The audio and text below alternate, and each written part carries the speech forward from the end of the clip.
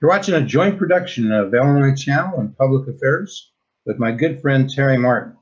We're going to be doing a lot on Illinois spending and taxes and social issues. I mean, this session we're taping this on May 11th. And I guess we got like 20 days left till the end of the session. They got to wrap up the budget, the progressive income tax, maybe something on abortion, maybe something on guns, the capital bill. A lot going on, right, Terry? There's a lot going on, Jeff, and we won't be able to pack all of it into a half-an-hour show, but we're going to try to focus on some of the major things that people are going to want to know about because they're really going to be impacted. This is one of the more important spring sessions in at least 4 years, because the last 4 years, as you know, were just pretty much marked by the standoff between Governor Rauner and the Democrats. But now the Democrats are controlling the board, and they're moving the board, moving some major issues. And so they're addressing both the budget, they got a capital bill, they've got a whole host of things, a lot of economic issues that are going to be impacting people, and we're going to get into that. And Jeff, one of the big issues is, of course, Governor Pritzker's efforts to have a progressive income tax that will change it from the flat tax. And it's the tax that he says is going to be only raising the tax on about 3% of the people. The Republicans are not having hardly any of that. They say, you know, what protects the middle class is this flat tax. And once you get rid of that, once you go to a progressive tax, well, then you can move those rates on taxing people just by passing a bill in the legislature. And it's already passed the Illinois Senate on a party line vote with just Democrats. And as you know, Terry, the Speaker has 74 Democrats. He only needs 71 in the State House. But you know, he's already lost, or two are saying they're not so sure. They're concerned.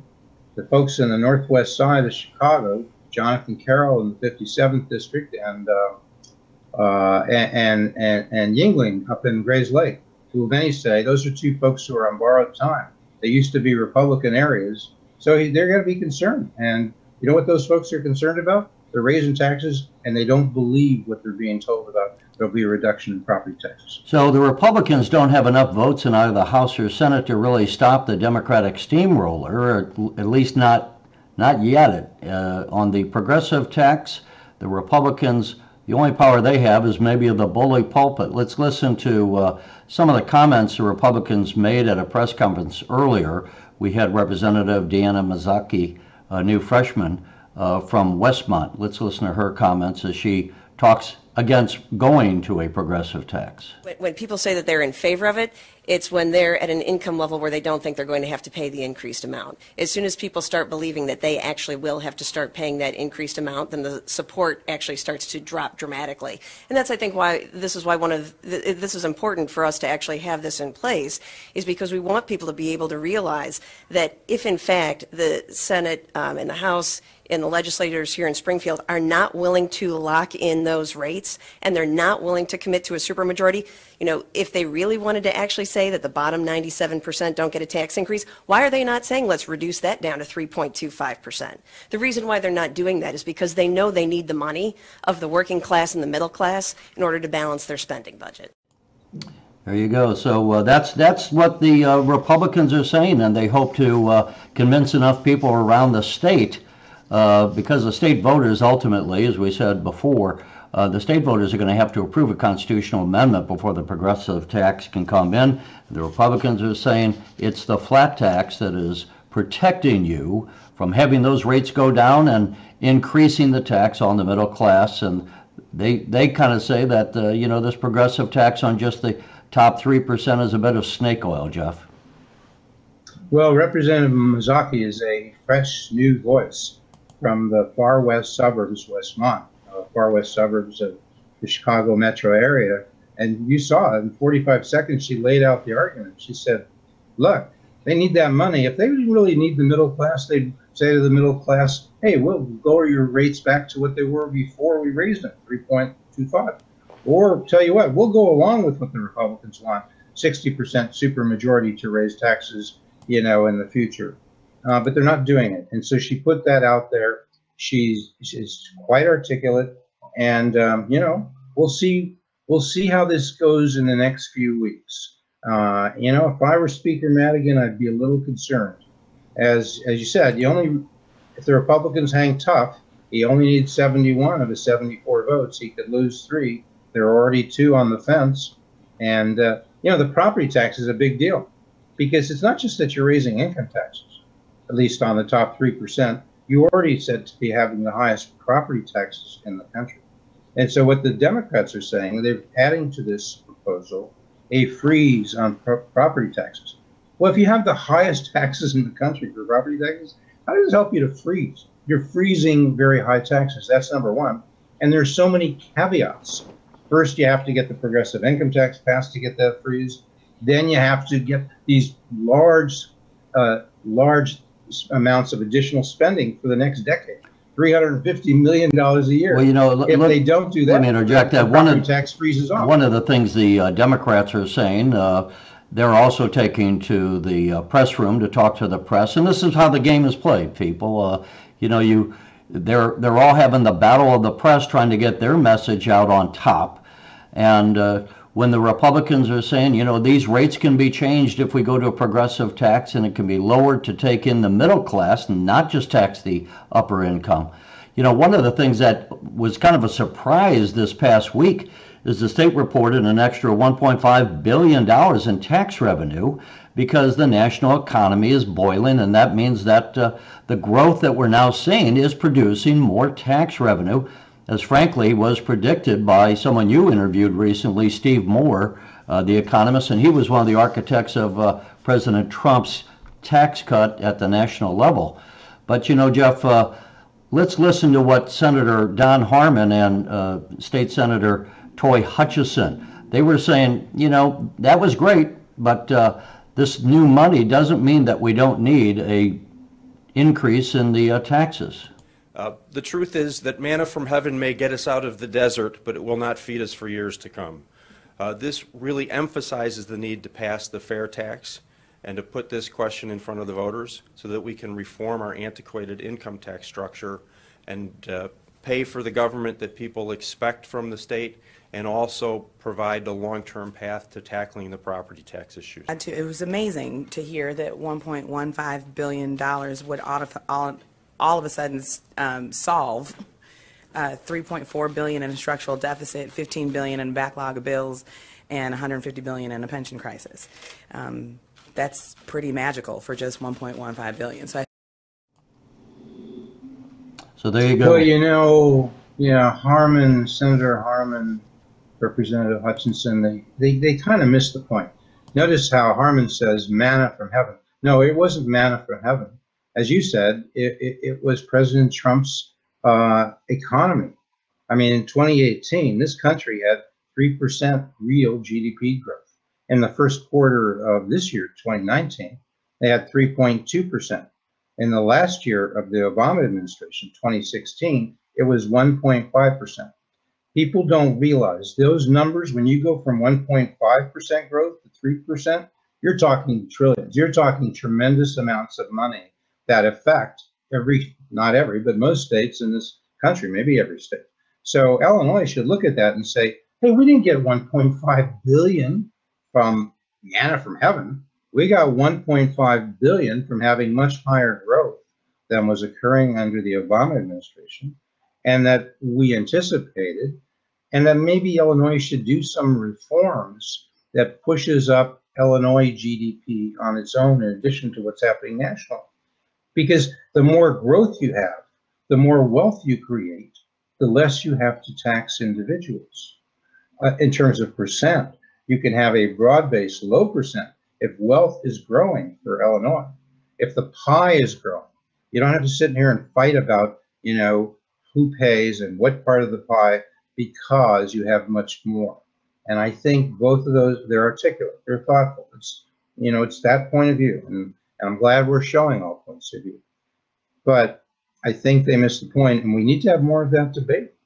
We need to have more. It'd be great, wouldn't it, if the state of Illinois could see this clash of ideas with Republicans and Democrats debating this issue in the Illinois legislature and outside of it. You know, Jeff, one of the things is we talk about the progressive income tax, and this is the thing that people, just to remind them that that has to go on the constitutional amendment, has to go on the ballot in November of 2020, which means that even if they pass that bill, we're not going to have any of that revenue coming in until 2021. And it's not a give me that we're going to get that passed by the voters on the November 2020 ballot. So what's happening is we're looking at other sources of revenue around the state. And, you know, we talked about some of this, where one of the things they're talking about is expanding casino gambling. They're talking about expanding sports betting. And another thing they're looking to do, and they just announced this a week ago as we sit here, is to legalize recreational marijuana. They're looking to have licenses for that, and they think that that would raise right there at least $200 million.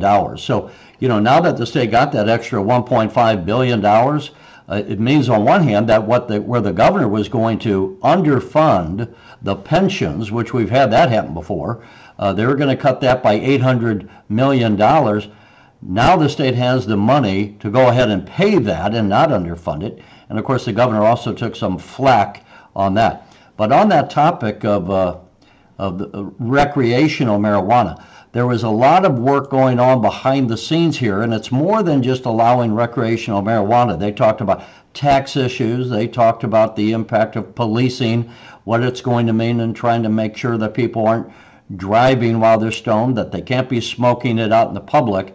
And also there's going to be an aspect of by legalizing this, they want to go through and look at expunging the criminal records of some of those who were arrested in the past, because they're saying, you know, it's not kind of fair to have these people walking around with felony convictions while now it's legal. And that's been a real problem. One of those on those 6 working groups on the recreational marijuana was the lieutenant governor. She spoke pretty emotionally last Saturday as this was announced, and how she thinks this is so important for getting the community, the Black and the Hispanic communities, back to where they can be participating in the growth of this new industry, but also to get those criminal records removed from some people's records so that they can go out and get jobs again. Let's take a look to the comments that Lieutenant Governor Stratton made a week ago. For too many years, communities were ravaged by the failed war on drugs. People and their families were trapped in cycles of incarceration for a small mistake, often committed when they were very young.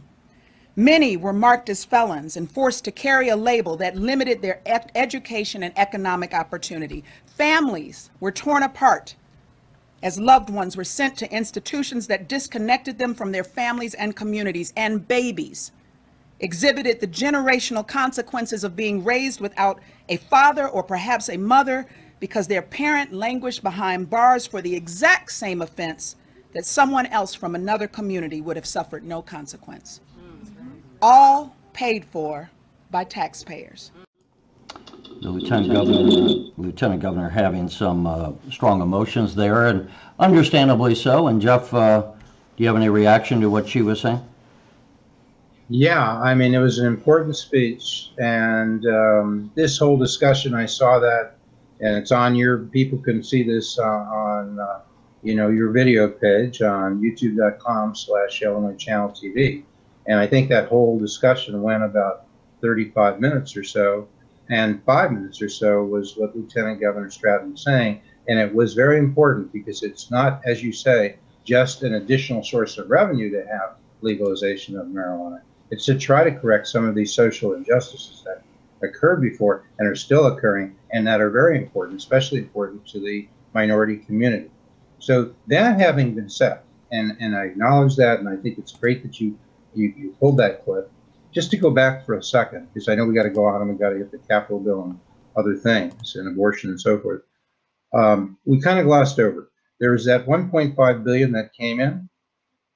It affected 2 budgets. It's important because fiscal 2019 budget ends next month, and 1.5 billion of that money came in, and 1.1 billion went to really smooth over and polish off some of the rough edges of that budget. which may have been balanced, maybe not. Now I think they can make a stronger argument it's truly balanced, fiscal 2019. And about 400 million went to local governments through the local distributive fund. But then there's the fiscal 2020 budget, which is being passed presumably in this session and will be covering the next fiscal year starting July 1. And that's the one where the governor was planning to take a pension holiday. Well, they took 800. What they've said is, since we had so much growth in this last year that we didn't expect in Illinois, we expect enough growth next year where we can plan on $800 million making the pension payment out of money as opposed to taking a pension holiday. I flagged that, Terry, and then we got to go on just to say people need to be reminded there is a $200 billion hole, still $200 billion hole in Illinois pensions, and nothing really is being done about it. So we're focusing on a lot of things, but not on that. We're not amending the Constitution to deal with that, which we could to allow those benefits to be reduced. We're not giving, currently, we're not going to have the legislature give cities and villages, including Chicago, the power to file for bankruptcy, which would help them deal with it. So there's a big 800-pound gorilla in the room, and that's the pension hole in Chicago and Illinois. And maybe someday, Terry, we got to do a show that focuses just on that. You know, let's talk about this is easy to get confused, people, because there's a lot of things and they're kind of coming together, you know, as parts. So you have the budget Jeff was just talking about. We also have the capital budget, and that's of course where we fund these big ticket items, construction items, roads, bridges, buildings, and there's been hearings going on around the state, and this is going to be measured in billions of dollars. But you know, the state therefore they're looking for all sorts of revenue sources. The marijuana was just one. They're looking to increase the gas tax. Maybe we'll come back to that in a second. They're also, for all those who are into video gaming, they're looking to do that. They're looking to increase casinos. And there's some discussion about, are they going to have one big gaming bill? Is Speaker Madigan going to select one and go, you know, maybe we'll look at some of these others? And I'll tell people from having covered the state capitol in the end of the session for 20 years, when you get down to the last 2 weeks in May, it ends up being scrambled eggs because everyone's walking around with rumors, and the rumors fly fast about just what's going to happen. And frankly, it's almost impossible for anyone to sit here and tell you precisely what's going to end up being baked into the omelet, so to speak. But one of the things that is being discussed, Jeff, is the governor is proposing to increase the tax on video gaming around the state and to go from the current 30% to 50%. Now, maybe that flies in some places, but this follows that the governor just increased the minimum wage to $15 an hour. That'll be effective in 2025. And a lot of small businesses in downstate are saying, boy, how are we going to afford that $15 an hour minimum wage? That's up about 75% of our salaries from what we are currently. One of the reasons they thought maybe they could afford that in some of these smaller communities is because of the money they get from video gaming.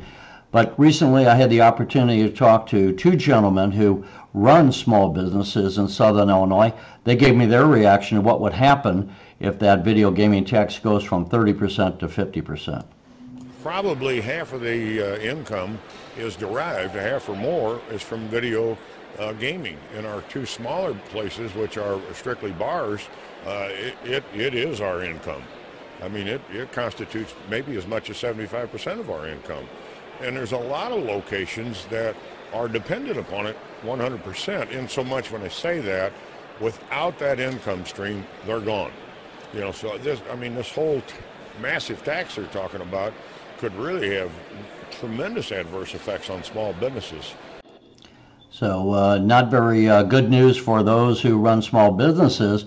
And one of the other people, we don't have him included in this bite, but it was AmVets. And so even some of these nonprofits, and they're saying, you know, we put a lot of money back into our communities, and we survive by the money that's coming in as a nonprofit to from those video gamings, Jeff. But anyway, again, indicative of the kind of hunt for new revenues that the governor is looking for, the Democrats are looking for, to try to plug that budget hole that you were mentioning in the 2020 budget?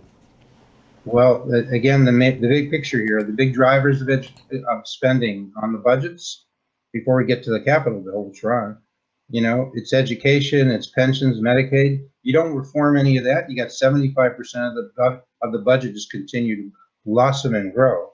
And then you say, oh, well, we got to take care of, you know, the roads and other infrastructure. So we need a capital bill, because we haven't had a capital bill in about 10 years. And usually these things are like 10 or $15 billion, maybe, or less. But now people are starting to talk 25 or 30 billion. Well, you know, as Jeff Berkowitz used to say, a billion here and a billion there. And before you know it, you're talking real money. I mean, you know, you got a $40 billion budget and you're taxing the hell out of people and you're raising the progressive income tax on the wealthy and you're driving the wealthy out. And that means you got to go to the middle class. And then you got, okay, then you got the capital bill. And what are you going to do? There's a fuel tax, which we'll get to maybe. And what are we talking about there? Maybe raising the fuel tax 100%. And this guy says we're raising the video gaming tax 50%. So folks, spending's nice. You got constituencies, you say you're doing what they want, but you know, there ain't no such thing as a free lunch. And the people downstate are not doing so well in terms of jobs. They find this is sort of a salvation, is video gaming. And then this invisible hand of Governor Pritzker reaches in and say, I want my half. 50%, that's what he wants.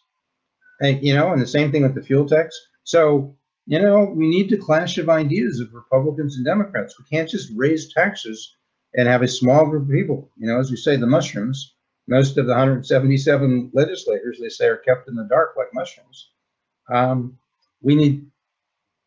You've highlighted a problem. What we don't have is the solution. Is the solution to reduce spending and get reforms, or is the solution to keep raising taxes or issuing debt?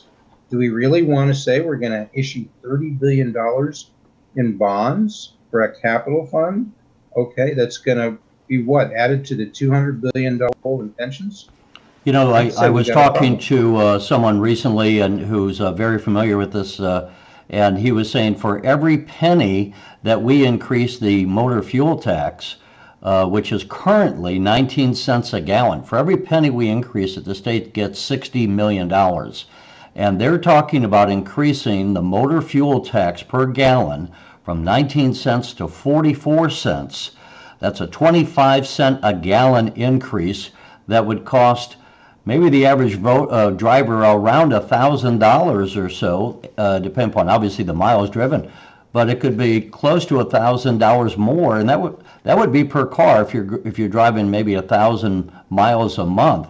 And the other thing, of course, is we have a sales tax on top of that. So then you're taxing the tax. But that going to 44 cents a gallon would bring in the state $1.5 billion. They're also talking about raising the fee on cars from $108 a month on the license tax to $148 per car. And what if you have 2 or 3 cars? You can add the numbers up. There's maybe another $500 or so, depending upon how many cars you have. So maybe it's going to have an impact on this right there. A lot of impact on middle class families. Whether or not that progressive tax ever goes down is lowered to take in those making under $250,000. Middle class families still going to be picking up the tab, Jeff. Well, maybe we have to start prioritizing.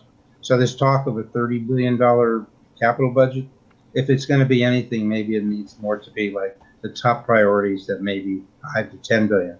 Because, you know, there's some people talking about, oh, the Brookfield Zoo has infrastructure needs too. Why don't we put that in a capital bill?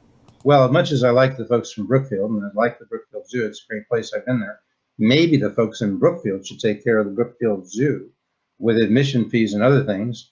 I mean, when you're talking about taking the Brookfield Zoo infrastructure and putting that into this, you know, this capital funding bill for the state of Illinois, I mean, it's gotten to the point where I'd say it's ridiculous. So I would think the taxpayers you're gonna have a major revolt if you see a $30 billion, because ultimately somebody has to pay. They say, oh, you have to pay. We're just issuing bonds. Like, who pays the principal and the interest on the bonds? So I want to show people when we talk about the Capitol bill, I want to give a fun photo here that was brought up, and someone found this pothole that looks exactly like the state of Illinois. It's pretty good representation there, and that brings us to the segment when we're talking about horizontal money and vertical money. And the horizontal money is when we talk about fixing roads and bridges, Jeff, and then we also have the vertical money because some people want to have buildings put up and different places around the state. But important for people to understand the distinction, because we talked about this last time we had a show, that the monies, because of the transportation lockbox that we raise, like from the gas tax, have to go to fund those things that are transportation projects, roads and bridges primarily, some rail, anything basically that falls under the umbrella of a transportation project. So some buses, trains, that would get some of that money. But you can't be paying for buildings to be going up, even if they're needed, or repairs for air conditioning units in colleges and as such. You can't be paying for that through some of those taxes that we get from the gas tax. One of the big because of the lockbox effect. Because of the lockbox, yeah, that was passed several years ago, because people got tired of having the state government sweeping the money that was supposed to be going to roads and bridges out of the transportation funds. As time grows short in the show here, let's take a look to Mark Poulos, who's Executive Director of Operating Engineers 150, as he makes the case for a new Capitol bill. Not necessarily about the job creation through this bill as much as it is really about safety. I mean, we've literally got Lakeshore Drive shut down. You got 87th Street Bridge actually collapsing. You've got a full-depth hole down to the rebar over the Wren Lake, on the Wren Lake Bridge. You've got lane closures on I-55 of other full-depth holes. I mean, these aren't just about creating jobs. I mean, this is really about just safety of the motoring public. And there we go. So the need, according to Mark Poulos, would be that, safety, because we, as he said, we got places like Lakeshore Drive and other places around the state that they just haven't been addressed as they should have been in the past. Well, Terry, we've just about covered, I think, most of the economic issues. We hope to be back doing this weekly next week as we roll toward the end of the session. We should mention an important social issue that is on, some people say will be affected, will be legislated on. That's abortion. There are bills that basically would remove complete the rights of the unborn. It would basically give, if Roe v. Wade is overturned, which people think may be an issue because of the recent changes in the U.S. Supreme Court, possible future changes. So the Illinois legislatures are planning ahead and saying, if Roe v. Wade is overturned, here's what we want to be the law. They're going to try to structure it that way. There would be completely no rights to the unborn. You would take away a parent's right. Parents right now, if you want to put a Band-Aid on a kid, practically, you got to get the parent's permission. Under this law, you can get an abortion, or the minor kid can get the abortion without any notice to the parents. Right now, we have a judicial process in place, so if the individual, the minor, is sufficiently mature, you can bypass that parental notice. And in a number of cases, you should do that. We understand that. But there's never enough time, Jeff, to get to all the issues. As we said, there's a lot going on here. Okay. And no more employee right of conscience. So we'll come back to that. What do we got? I mean, we got like 20 seconds left, or is that? Maybe 10. Maybe 10. So just remind people, we're going to try to do this every week, right, Terry? We're going to do what nobody else is doing, bringing a complete wrap-up of Illinois as we go to the end of session, which presumably is May 31. And then we'll continue doing it because stuff continues to happen even when the legislature is out of session. All right. Right, Terry? Thanks for joining us.